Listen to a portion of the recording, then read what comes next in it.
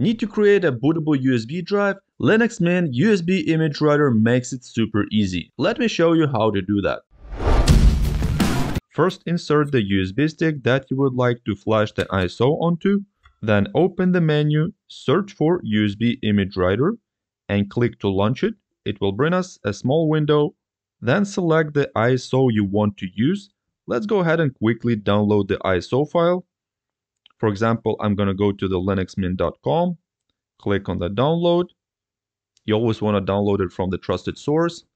And let's go ahead and download it from the world mirror. And it will quickly download it.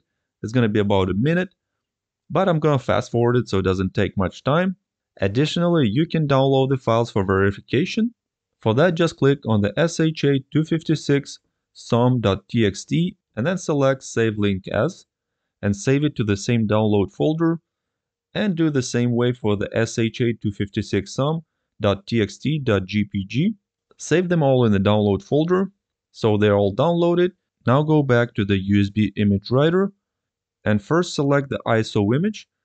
This is going to be Linux Mint. Then select the USB drive. Make sure to select the right one if you have a few of them. Then click Verify, and it has automatically inserted all the files. So all you need to do is just click Verify. There we go, that's easy. Everything looks good. This is an official ISO image, so always download it from the trusted source.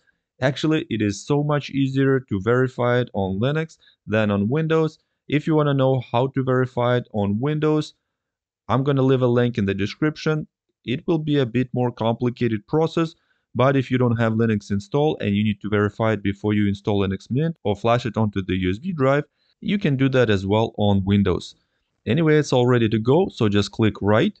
But make sure before you click Write, there is no important files on this USB drive, as it will format the USB drive. All the information from the USB drive will be gone, and you won't be able to recover it. So make sure there is no important files, no documents there.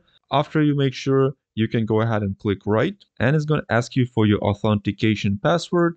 So just enter the password and press Authenticate. The flashing process usually takes a few minutes.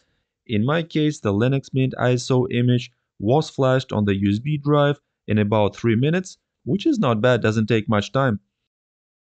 Once done, you have a fully bootable USB drive to install or try out Linux Mint or any other ISO you have used, so that's very great. Quick and easy, no extra tools needed. That's quick, easy, and reliable. Hope you find this video helpful. If you like it, please give it a thumbs up. Subscribe to the channel for more helpful Linux Mint videos. Also, if you have any comments, questions, drop them down in the comment section below. But this is it for today. Hope you have a nice day, and I'll see you soon. Bye-bye.